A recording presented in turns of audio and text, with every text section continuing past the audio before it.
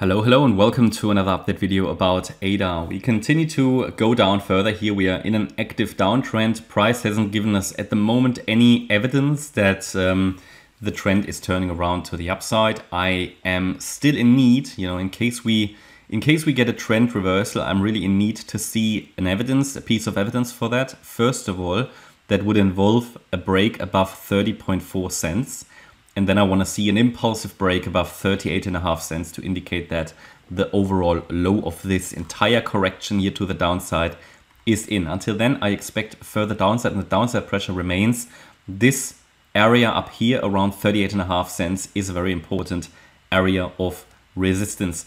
I'm currently counting the move down as a 5-wave move in a wave 5. So the last wave of this correction. Outstanding is still one more high and one more low. At least this is at the moment what I see.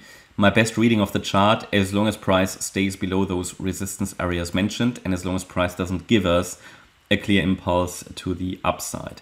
Now, is it completely to be ruled out that price is bottomed? No, of course not. Okay, and we take a look at that in this video. There's always a short-term bullish count as well, but I cannot confirm that this is playing out until I see price go back into an uptrend. Yeah.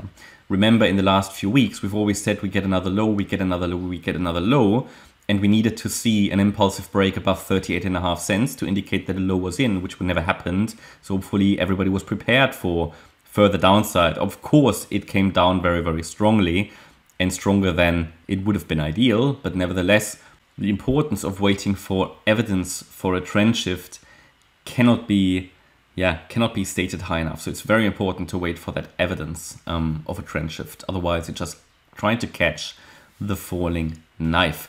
And if you want to scale into downtrends, just make sure that you know where invalidation points are, that you know when you want to get out, and make sure that you are very careful with your position sizing. Now let's zoom in. The idea in the last videos and also in this current structure is that it will still head down lower. Currently we're getting a little bit of a retracement where in a direct third wave we shouldn't get one.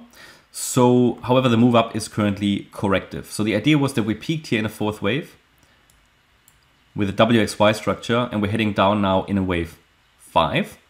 This seems to be unfolding now as a 1-2-1-2 setup. So might get an extension of this white third wave, and ideal targets are below 22 cents, below the third wave low that was made on the 10th of June. Important would now be for continuation to break below 25.3 cents, the last swing low.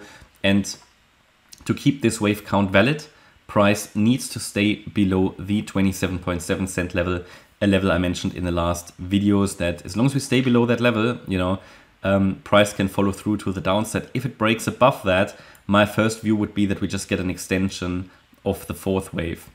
Of course, what I cannot rule out is that, for example, either this wave 4 unfolds as a triangle, because we currently see 3 waves up and we see 3 waves down. Okay, so that might become a triangle. It might get quite a drawn out correction sideways, because as you can see, 3 waves up, and at the moment a 1, 2 and a 1 to the downside. That means a 3-wave move to the downside.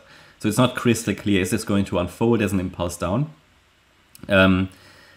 But as long as I said, as long as it stays below the wave 2 high there, that would be the expectation. If it breaks above that level, then we might either get a triangle or an extended fourth wave to the upside, which is still possible because it hasn't even broken the 30.4 cent level.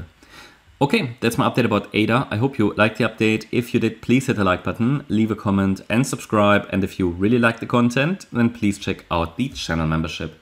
Thanks a lot for watching. Bye-bye.